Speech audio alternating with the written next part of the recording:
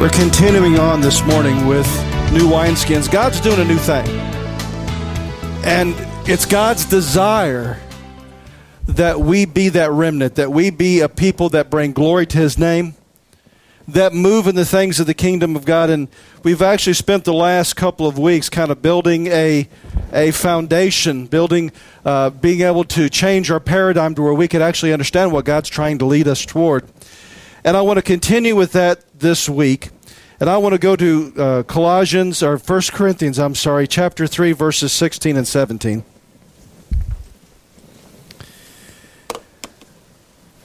And the way that we're going to be studying the tabernacle, and this is moving to Tabernacle Within. We need to understand that when God first gave the tabernacle to Moses, it wasn't made out of stone, was it? It was covered in skin. God was trying to help us understand that He was wanting to dwell within and that there's a tabernacle within. You know, it's amazing in the book of Revelation where you look at the court of God, there's 24 elders and there's a green rainbow over the throne of God and all these different things. And you know, why is God's rainbow green? Well, why is gall in your liver and your gallbladder green? Because the very inside of your body was made to reflect the throne room of God.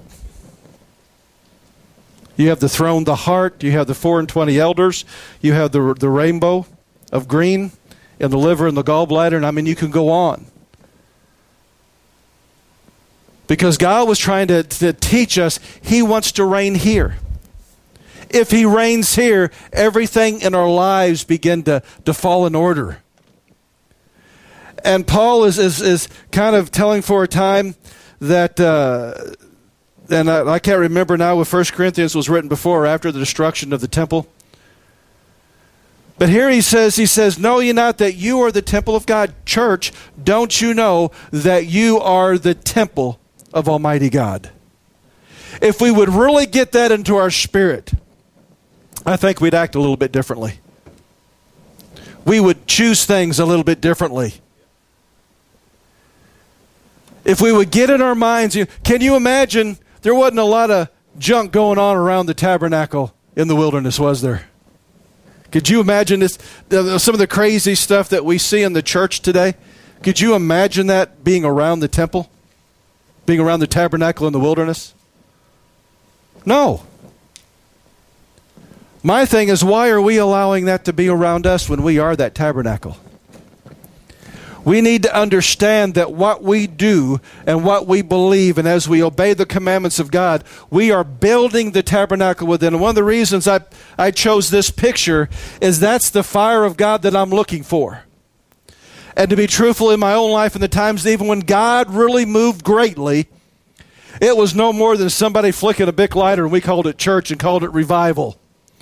In the day and the hour that we are headed, we need the power of God. We need the kingdom to work. The kingdom will work when nothing else is working. Our hope is not in Washington. Our hope is not getting a man into office, because the Bible says that the arm of flesh will always fail you.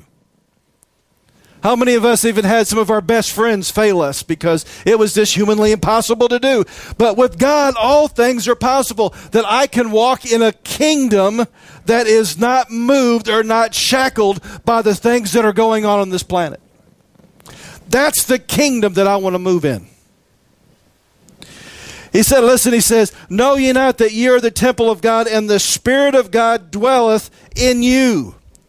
How many know on the day of Pentecost it was fire that came and settled on them?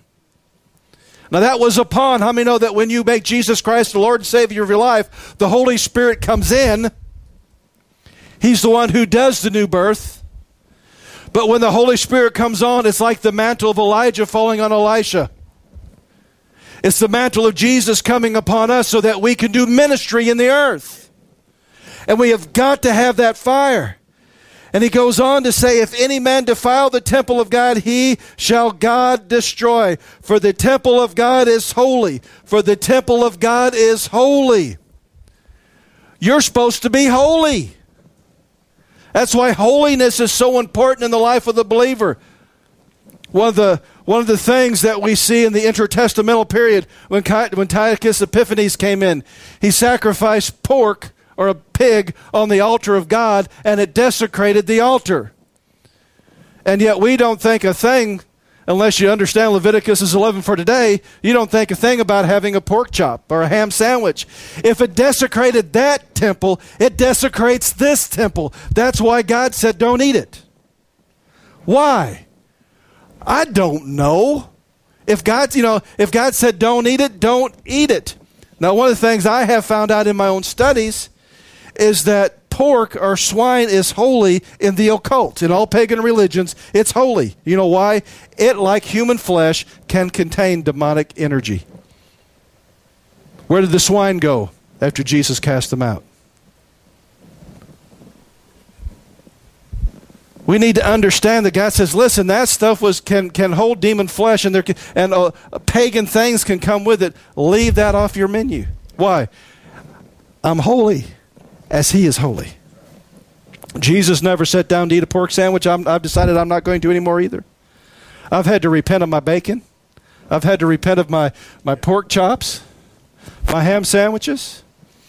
Now everybody can say, thank the Lord for turkey sausage and turkey bacon.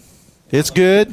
It goes great with the eggs, but it does not defile me. Because if I am required of God to be holy, but this is what really kind of makes my eyebrow. He said, if any man defile the temple of God, God would destroy. I wonder how many believers, when they let sin in their life and that sin begins destroying their life, is not a fulfillment of this scripture. How many Christians do we know that laugh at the commandments of God and talk about victory they're supposed to have all the time in their lives, but their lives are falling apart? They haven't realized that they have defiled the temple of God. And it's not talking about this church building. We are the church in motion. So we continue having church and being the church after we leave this service. If we would have that mindset, how much different our week would be. You see, a lot of this stuff I'm having to adjust in me too. I want to be God inside conscious. I want to be I'm a temple of God conscious, so that everything around me needs to learn to succumb to the kingdom of God and the temple of God. And not only was that temple not defiled, they couldn't have defilement in the camp around the temple. Some of us have got to do some house cleaning just a little bit. We have. What I've found every once in a while, you kind of circle around, it's time to go back through the movies again to make sure there's nothing in there offensive. And I've made the mistake. You know, you watch something on TV and they edit out all the cuss words. Well, it's a good action movie. It's a good movie. And then you buy it on video and say, my word, I need to find that actor and just put a big old bar of soap in his mouth. And anymore, Mary and I decided if there's something that we would like to watch, we may just record it off TV because they've already done all the editing for us. They've koshered that film, you know. And so there's sometimes the Holy Spirit will move you and you have to go through and clean your home out and get the different things out of your life so that you don't defile the temple of God. That is very, very serious. You know, one of the things that kept God's presence, how many know that they needed, when they were in the wilderness, they needed to have the protection of God around them. And God said, I'll walk through the camp, but if there is any unclean thing, I won't come. And one of them said, well, I wonder what special ritual it was. It was called a shovel. That when you needed to use the restroom, you went outside the camp and you used a shovel. Because God says, if you don't do it that way, I won't be in the camp. There's some common sense things that we need to do. And you know, if God to that point said, I won't come in if that is there, how many things do we allow in the camp that in a sense violate the word, that we've never taken his commandments serious enough? You see, what I'm after, guys, how many enjoyed the presence of God here this morning? I enjoyed it, and I want to see it increase, but also what I want to do is get you guys to where that level of the presence of God is at your home. That the peace of God, the shalom of the kingdom is at your home. And if we will understand that we are the temple of God and that we're supposed to carry the peace of the kingdom within, we can experience it at home just as much as we can here. But we got to realize that we need to be holy. Holiness goes beyond the church doors. It needs to go in the home. It needs to go into the workplace. But I also want to look at something else. God told Moses in Exodus 25:8-9, it says, "And let them make me a sanctuary that I may dwell among them, according to all that I show thee, after the pattern of the tabernacle, the pattern of all the instruments thereof. Even so shall ye make it." That what God did, God showed Moses a pattern of what was in heaven. There is a divine pattern, and what we're going to discover here in a little bit, that the basic pattern of the tabernacle is literally a universal template for spiritual things. But, everybody always gets so caught up with the Temple of Solomon.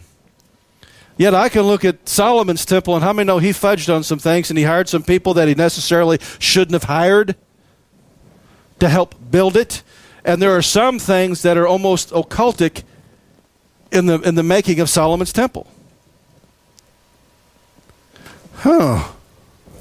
That's a whole another study. But that's why the Masons get so excited about that temple. They never ever talk about the temple of Moses or the tabernacle of Moses in the wilderness, because it is the truest, I believe, the truest reflection of the temple of God, because God was saying in that, you covered in skin, it was portable. I want to move with you. I want to be with you. I want you to encamp around about my presence always. And it changes it from going to church, or everybody has the mindset, well, I'll be spiritual at church, but when I leave, I don't have to be. But how many know when they lived around the Ark of the Covenant, when they lived around the Mishkan of Moses, you didn't have that attitude. You lived there. You saw it day and night. They were conscious of the presence of God, guys. And we need to be conscious. We need to also understand that God wants to do more than just follow a pattern. And have you noticed I keep on showing these things of the pillar of fire? I think it's so interesting that God is giving this to me, because that is the level of the power of the Holy Spirit that's supposed to be in our lives. That when the devil looks at you, he needs to see fire. When John saw Jesus on the Isle of Patmos, he had fire in his eyes. How many know that's what the eyes of the believer are supposed to look like when you see them spiritually? The devil doesn't get worried as long as the light isn't on. If there's no fire there, he doesn't worry too much. But when he's looking at someone to attack them, and he sees the fire of God in their eyes and the name of Jesus on their lips, he has to think about that just a little bit. In 2 Corinthians chapter 6, verses 14-18, "Be ye not unequally yoked together with unbelievers." Now, we have always heard that preached about marriage. Now, how many know that's good for marriage? But that's not what it's talking about here at all. He's talking about that we're the temple of God, and we should not be involved in pagan things. Oh, if the church would just get a hold of that. I have grown tired of good men going up and saying, these things really don't matter if we do them or not. Yeah. Mary and I listened to a rabbi that we just love, and he just went on, he's talking about Hanukkah and different things, and then he was talking about the Christmas miracle. And Mary said, how in the world can a Messianic rabbi teach it's okay for Christians to do Christmas? And I sat there and I thought about that for a while, and I thought, I bet he's of the order that believe that Gentiles only have to keep the Noahide law. So the rest of it's not ours. So when God says, don't learn the way of the heathen and do it unto me because I'm the Lord, that doesn't necessarily apply to us in his theology. But how many know that it's one law for all people? And we need to make sure this. Now let's go on. He said, now for what fellowship hath righteousness with unrighteousness, and what communion hath light with darkness, and what accord hath Christ with Baal? That's important. In fact, on our blog, I posted 2 videos from Frank, or what's his name? I just lost me. The ones I just posted this week. Norm Franz, on the mystery of Christmas, and he shows biblically that it's literally sitting at the table of Baal. What fellowship? There's the table of the Lord, and there's Jezebel's table. Which one are you sitting at, believer? Which one are you sitting at? I choose the table of God, and it's a kosher table. It's a table of the kingdom. It's a table of God's commandments. It's a table that honors Jesus in everything that is said and done. And it does not take something that is pagan and just slaps the name of Jesus on it. You know, I can go out here and get a little... Remember when they used to make those old Pintos? And when they first came out with those 4 cylinders, 2 big people get in, it wouldn't even hardly go. It's like a go-kart.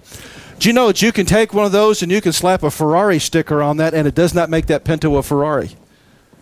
And we just think that we can put a bumper sticker on something or slap a sticker on something and make it different. It doesn't work that way. It goes back to its origin.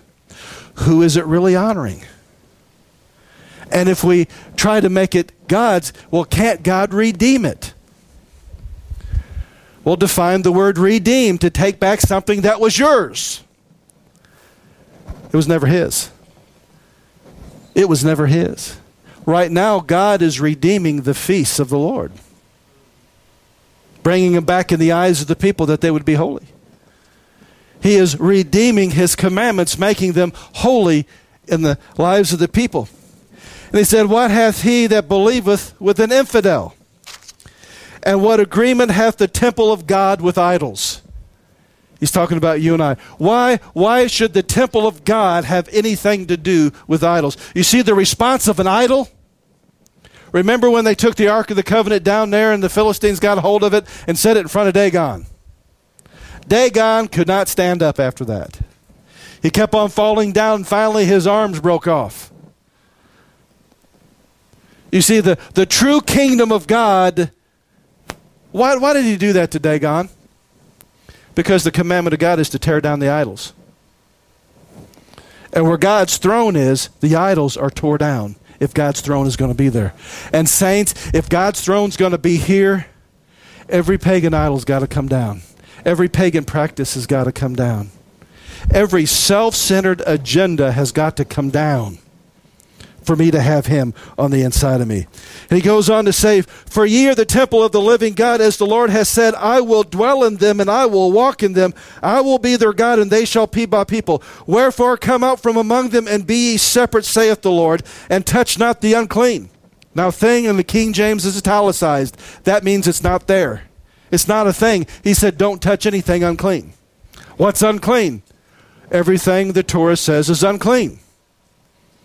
It's not a singular item. It's the entire category of everything the Word of God has said is unclean. God said, don't touch it because I want to walk among you. I want to live in you. I tell you what, there's been a lot of times in my own life that Mary and I have come into situations where the devil's tried to kill us. And the reason he couldn't is when we walked up into that situation, Almighty God walked up in that situation with us.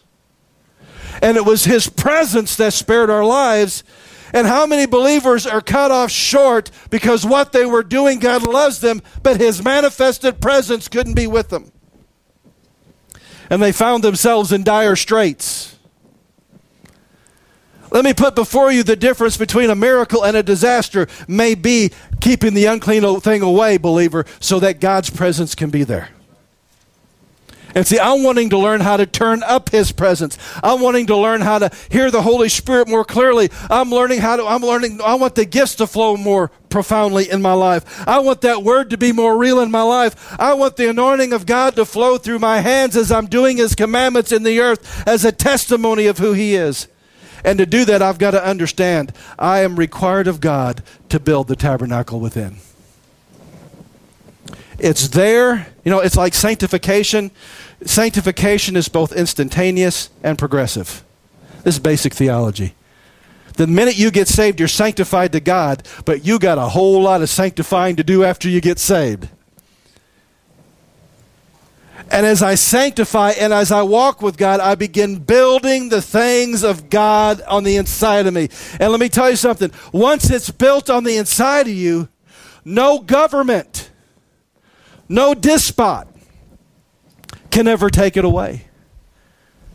That's why the kingdom of God flourished in New Testament times under Roman rule. They were persecuted. but they couldn't take it away from them. All the external things. How many know this building can be taken away from us? All the things, anything that I can pick up with my hands can be taken away from us. The only thing that can't be taken away and the only thing that's going to get to heaven with you is what's on the inside of you. And we have spent so much time building things on the outside that we have never spent any time building things on the inside. Building things on the inside are going to get you through. Let's see if I can finish this thing. This guy says, I'll receive you, verse 18, and I will be a father unto you. Looks like I need to change my slide, don't I? There we go. I will be a father unto you, and ye shall be my sons and daughters, saith Almighty God. I want to get to where that flame's burning in my heart that way. I'm not there yet. There are times it feels, sometimes I can feel it burning. Sometimes I'm still thinking, well, if I could just get enough killing on there to get it going, you know what I mean? Because it's never, ever be satisfied where you are spiritually. There's more. If finite man is dealing with an infinite God, then there's never enough. There's never enough. The angels that sit there and cry, holy, holy, holy, and have since the beginning of time. And the reason they're crying, holy, holy, holy, is about every 15 seconds they see a new aspect of God that's more glorious than the first. And they have been doing that since the day they were created. That's the God that we have to serve. And he says, listen, I want to walk with you. I sent my son to the cross for you so that I could redeem you. I could be your kinsman redeemer. Because I want to walk with you at that level. And then we get satisfied with a little dabble, do you?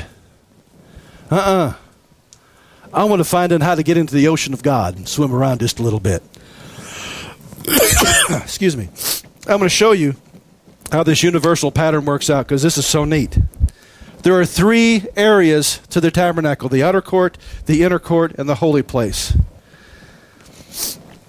You can't have a true tabernacle without that. There's 3 chambers, and all of them are contained in the outer court. It's set in the middle. Now, let's see if that works with our understanding of God. The Holy Spirit is in all the earth, and what does he do? He brings you where? To the Son. The Holy Spirit is not here to testify of himself, is he? He is here to testify of Jesus. And Jesus says, no man can come unto the Father but by me. You got to start in the outer court. You got to get into the holy place to get to the Holy of Holies. There's no other way. People that say they walk with the Father without Jesus, you can't do it. And you can't find Jesus unless the Holy Spirit comes a-calling. Aren't you glad for the Holy Spirit? I'm worried about people that always say the Holy Spirit's talking and he's always talking about himself. He will not talk about himself. Jesus said he come to testify of me. And so when the Spirit of God is dealing, he's always talking about Jesus. He's trying to bring you to the cross. He's trying to show you another aspect of Jesus that you never saw. And when you get to Jesus, he says, won't you come on in here so I can take you to the Father? I want to come in here and say, I want to introduce my new brother, my new sister who has accepted me and has accepted my sacrifice. And now they can come in my name before your throne, Father, anytime they want to. So the pattern holds out, doesn't it? Look at the next one. Spirit, soul, and body. The reason we're a tripartite being is because we were made to be a tabernacle in the wilderness. We were made to be a tabernacle in the wilderness. So what goes on in the outer court is important. Keeping the commandments. Our soul renewing our mind to the Word of God, important. God coming in and filling our spirit man with the fire of God is important. Now once you get in, true Christianity is lived from the Holy of Holies out. It's what God does on the inside of you that matters, and it adds power to what your soul does. It adds power to what your flesh does, not the other way around. You see, if you don't have Jesus, you can't do anything except out here in the outer court. That's where religion is dead. There's no power to it. They're going through the motions, but they can't have the devotion because the kingdom is not within. But when the Holy Spirit draws me and woos me to Jesus, and I really accept Jesus, the real Jesus. How many know Jesus didn't come from Hollywood? Didn't come from Detroit? To shock some, he was not raised in the hills of Tennessee. He came from Israel. I've had people get shocked when I say Jesus was a Jew. No, he wasn't. He was Baptist. You know, he joined John's church right before he started his ministry. A good Baptist boy. Yeah, a good Baptist boy that kept the Sabbath. But anyway, he was a Jew that kept God's commandments perfectly, that kept the feast, that walked in all the ways of God perfectly. He was without spot nor wrinkle. He died as the King of the Jews. It was declared right over the top of his head who he was. He resurrected not only as the King of Jews, but the King of glory.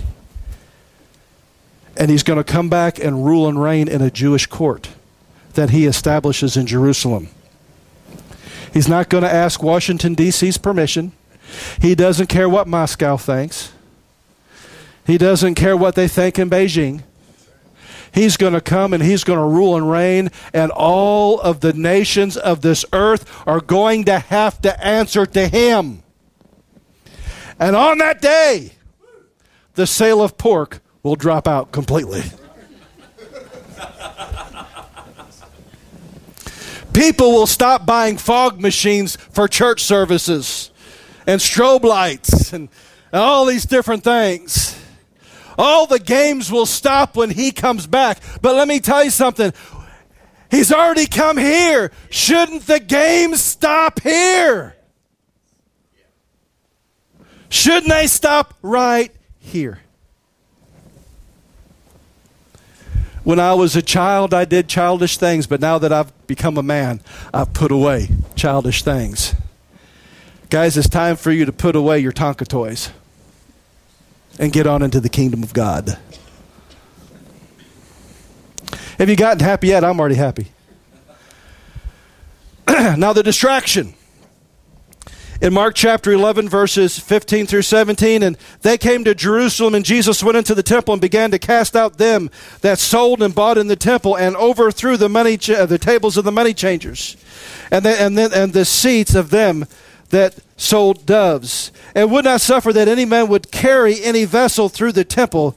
He taught, saying unto them, Is not it written, My house shall be called of all nations the house of prayer, and ye have made it a den of thieves?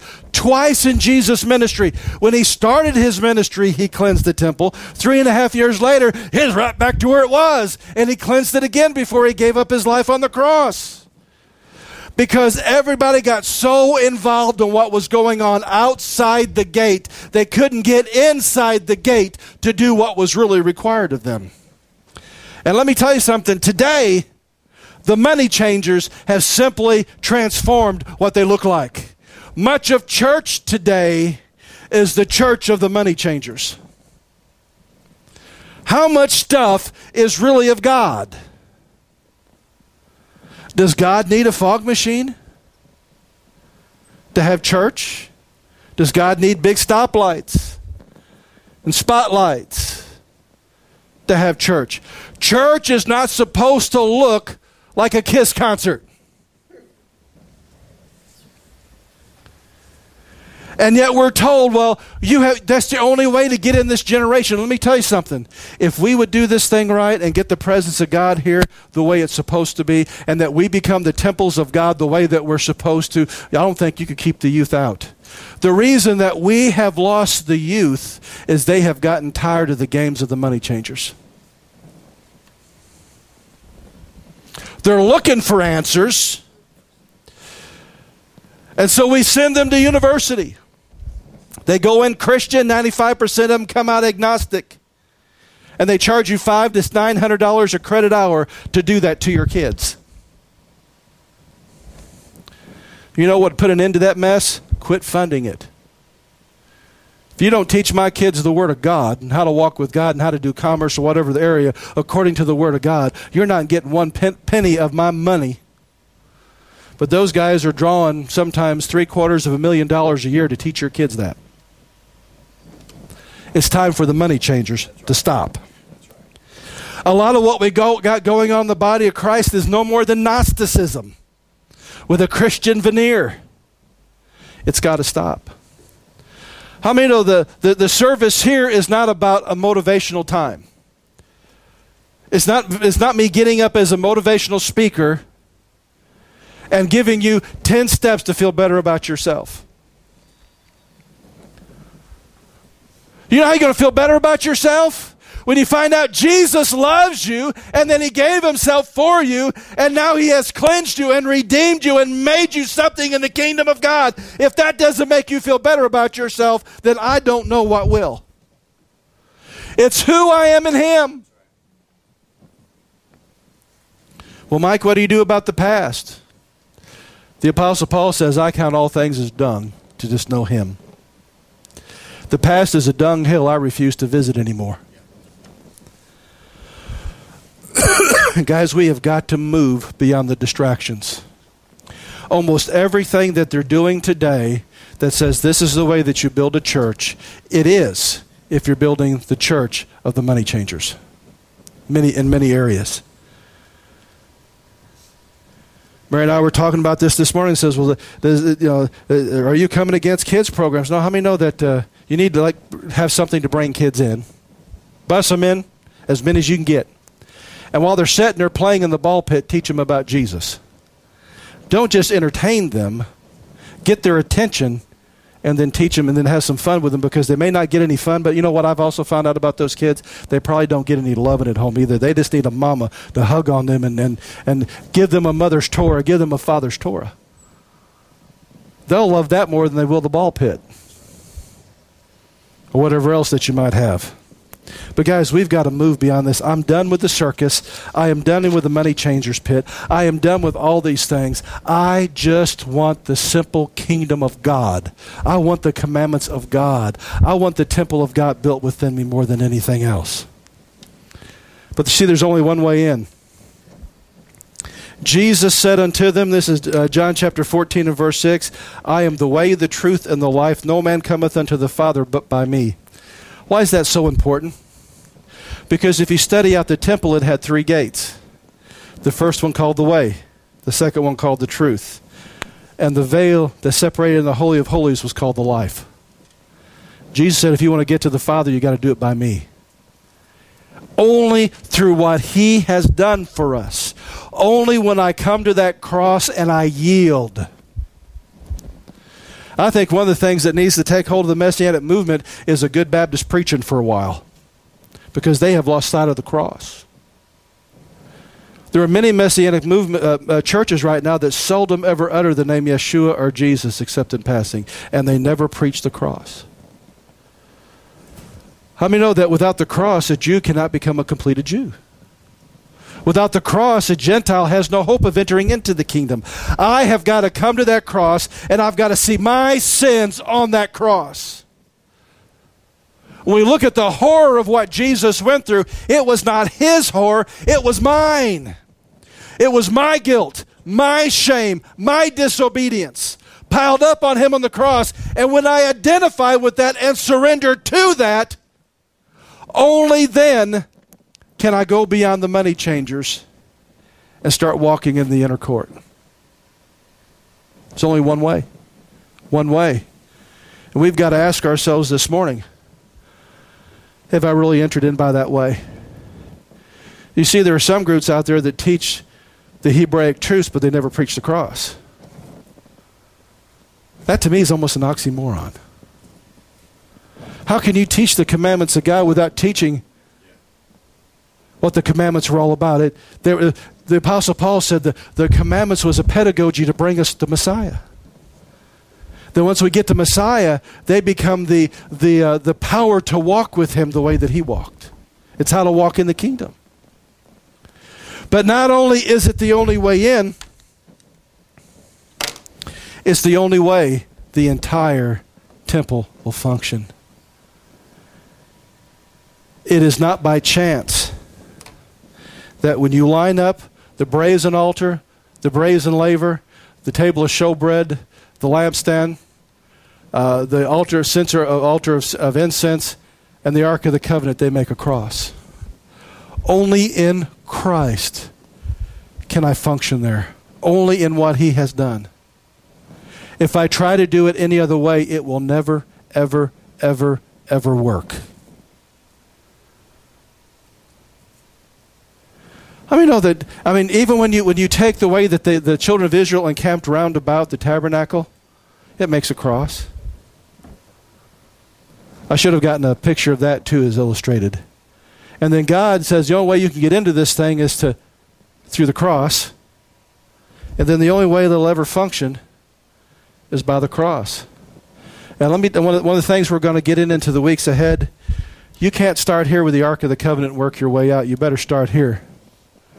Because until you do this right here and do this right here, you can't even get to the revelation of who God is. We have so many ministers dipping into either Kabbalah or Gnosticism to sound deep because they won't take care of business out here. I want you to think about that just for... I know I'm getting ahead of myself. I'm really wanting to preach on the furniture so bad. The brazen altar. How many know this court is big? You know why it's so big? You got a lot of junk that you need to bring into the outer court and to offer up on that brazen altar. All of us have lots and lots of junk. You see, now once you get all that junk burnt up, you can wash your hands here, and then it's just you coming in there because you got all your junk burnt up, but you can't carry that junk on your back and go into a restricted area of the holy place. Oh, turn to your neighbor and say, he's messing with my junk. He's messing with my junk. Your junk needs to be burnt up. It needs to be burnt up. And one of the big problems that we do, because how many know this is all about the cross? All the stuff that I'm supposed to have crucified with Christ, I take it that brazen altar, I tie it up, and the minute I hit it with a knife, it starts squealing. And I pick it up and say, oh, there. Well, maybe I need to re-examine what the Word of God has to say about it, and you'll justify yourself out of killing the thing that's supposed to be on the altar. When God's commandment is, don't take it off until it drops through the grate as ash. You see, the moment it drops through the grate as ash, it no longer has any power over you. You see, there was a day in my life, Mary and I had the occult coming after us. And they were actually pretty braggadocious about it. And they said, we're going to get you this Christmas. And we, being the good Baptist that we were, said, oh yeah, that's our day. I tell you what, you got something coming. Just wait. The whole world's going to be worshiping Jesus. Everything that we had broke down, even the new stuff. Got sicker than a dog. And finally, Mary looked up and said, you know what? I think we better take a look at this. What a revelation. We had to take all that stuff that was not of God. We had to take it. We had to put it right here on the brazen altar. We want the fire of God here, where the Ark of the Covenant is. You ain't going to get the fire there until you get some fire here. That's right. In fact, what is really cool, there's fire at the brazen altar, there's fire at the lampstand, and when you get the fire there and the fire there, you can finally get the fire here at the Ark of the Covenant. And there's a spirit about Christmas. How many can sense right now when you walk in, there is a spirit about Christmas. In fact, there's two different spirits.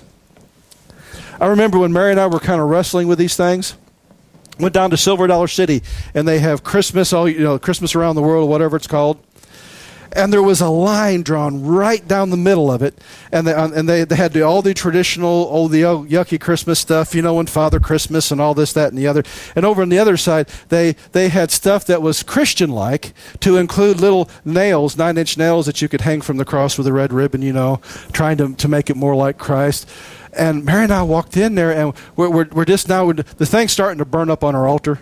We're really examining it hard. We walk in there, and it's like, okay, I feel one spirit here. I feel More of there's a religious spirit over here behind Christmas. There's a pagan spirit over here behind Christmas. And they were actually competing with each other to see whose attention you'd get.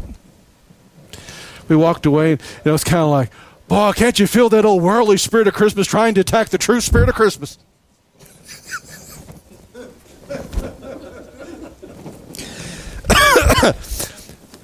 We still had some wood burning right here that hadn't quite been completely burned up yet. Finally, I did my own research. Quit disaccepting what everybody taught me in seminary. Did my own research, found out what the Christmas tree represented. Then after I put my jaw up, looked and found out what the wreath represented. Then put my jaw up, found out why we do a Yule log. It's all about the resurrection of Tammuz. Every bit of it is pagan. And if you go to any witch's site that has this stuff, they say, we can do all of this because it's our holiday. It's all about what we believe. That's why when we had the occult coming after us down there, every one of them had a manger up. Every one of them were Christmasaholics because it was one of their high holy seasons. And how many know Jesus wasn't born on December 25th? I'm saying that because we're kind of coming up into that season.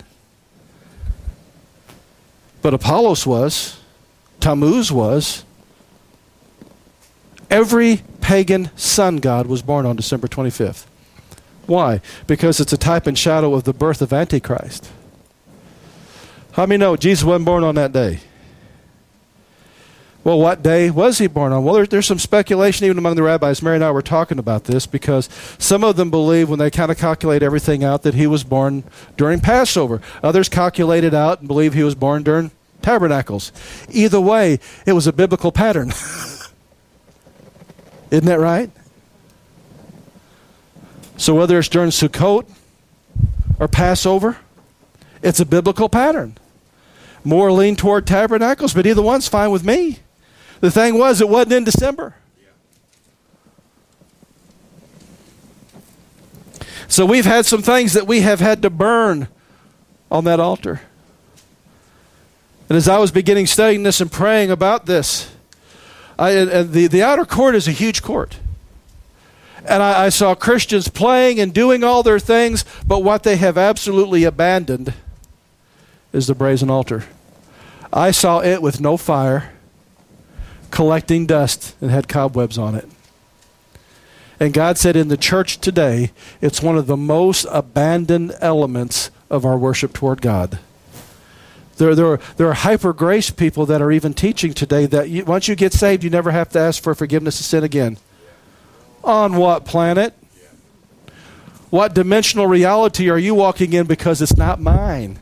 It may be cartoon land for all I know, but it's not this realm because there is when you understand the feast, they take us through cycles of sanctification. It teaches me how much I better make sure that the blood is over the doorposts of my life, that I have eaten all of the lamb, that I've received everything that Jesus did for me. The fall feast teach me I better prepare for the Day of Atonement.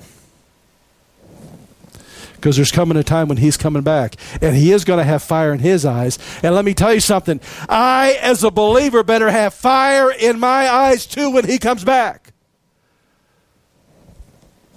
Because that is what's going to signify who are his. Either their eyes are going to be full of fire or they're going to be full of black darkness. And I'm starting to see it on television. When all these people get up and it's a bunch of talking heads, if you look past the Hollywood, you see black eyes. Their souls are full of darkness as they try to convince everybody, no, it's just this way. Oh, and Christians are falling for it. Why? Anything to keep me from the brazen altar. Anything to keep me from the brazen altar. When the brazen altar is the answer to deeper things of God. It's the answer to the deeper things of God, guys. And what I need to ask all of us this morning, number one, is Jesus Christ really the Lord and Savior of your life? Are you being religious? You know, there are a lot of people who say, well, I'm saved. Why are you saved? Well, because I was raised in church. So was a church mouse. Doesn't make him a believer. I need to know that I have a real relationship with Jesus of Nazareth. Have I made him the Lord and Savior of my life? Second, have I made sure that his blood is over all the doorposts of my life? Let me tell you something. You know where the devil gets into your life? Where the blood ain't. I know that is incorrect grammar, but it is good theology.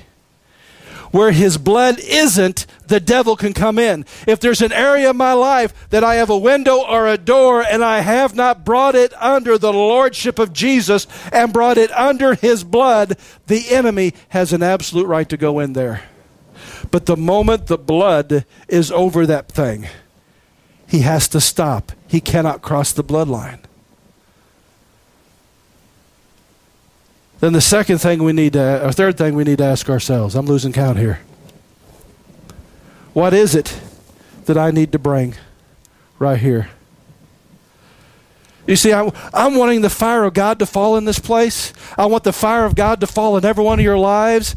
It's not going to fall in the Ark of the Covenant until you get the fire down here first. There's some things in your life that God wants to burn up.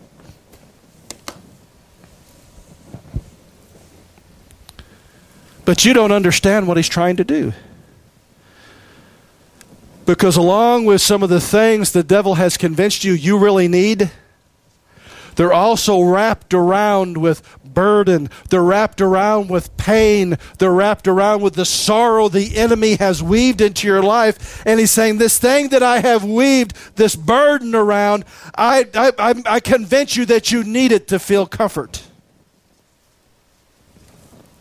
And when I take it and place it upon that altar, not only does my blankie get burnt up, but the pain, the depression, the anguish, the sorrow, the regrets. I've been preaching since I was 13, and I still have a lot of regrets. I was raised in the church, and guys, I've got a lot of regrets. And every once in a while, they come back to haunt me. You come back, boy, if I could just go back in time, I would, I think like a sci-fi guy. Boy, if I could go back in time, I would change my timeline. I would alter time and space to be able to go back and just, if I could have done this right or said this right. And God says, quit doing that. If you're so concentrated on the past, you can't build a future. And so I had to bring it under the blood, and I had to bring the regret of that and burn it on that altar. And say, you know what? I've got to realize that Mike Lake is dead. That Mike Lake's been crucified with Christ. And so I take the regret and even the fantasy comfort of, if I could just change that. And I take that and I burn it up on that altar. And I find out all of a sudden that regret leaves. It's no longer burdening me down. It's no longer making me second guess the things that I'm doing now based upon what I did back then. Because God changes my past. He brings it under the blood. He burns it up so that he can release his future in me. The devil keeps on telling us, no, the past, the past, the past, the past. The Apostle Paul says, I press toward the mark, forgetting the things that are behind. Church, forget the things that are behind. Put them on the altar. Let God burn them up in his judgment, in his justice, in his compassion. Let the presence of God burn them up so that you can press toward who you really are. You have not even begun to experience the you that can be when God gets done with you. Ask a guy named Abram. Go in the Bible and ask him. Goes down to Egypt. This is my sister. Talking about his wife. This is my sister. Yeah, where's your other brother Daryl? Because he was afraid. He was not confident in who Almighty God had made him. He was letting the past determine his future. But as he grew with God, and God began to move him from Abram to Abraham, he found out several kings went and took his family when they took Sodom and Gomorrah. And this old man, by this time he's an old man, says, let's round up the boys. We're going to go open up a can of whoop, pagan. and we're going to go get our family back. Now, how many know that's a lot different than, she's my sister? God had changed him on the inside and gave him the confidence. Guys, but with God was with him, he could have went down there with a switch and whooped every one of them kings and took his family back with nothing but a switch and the power of God, because he knew who God was in him. And so many areas of our life, because I won't take care of that brazen altar, I never discover who I can be in Christ. I'm always burdened by the past. Guys, it's time to get rid of the burden. It's time to let it go. It's the time for me to be crucified with Christ. And what I have found, guys, he requires me to do it on the installment plan. I got to crucify a little bit of flesh every day. I got to burn up some of my past every day, because it's too much to do all at one time. It's too overwhelming. If God showed you right now everything that you need to take care of in your life to really be where you need to be with him, it would overwhelm you. Your brain would fry, and you'd be sitting over a corner going, buh, buh, buh, buh, buh, buh, buh, buh, buh, buh. So in his grace, he shows you just a little bit every day. Why? Because his grace is sufficient today to crucify and burn those things up, because you can never give anything to God that he does not give you something in return. When you burn up the stuff of the world and of the flesh, it gives you the stuff of the kingdom. But you only have so much room that you can hold. You got to get rid of one to get the other.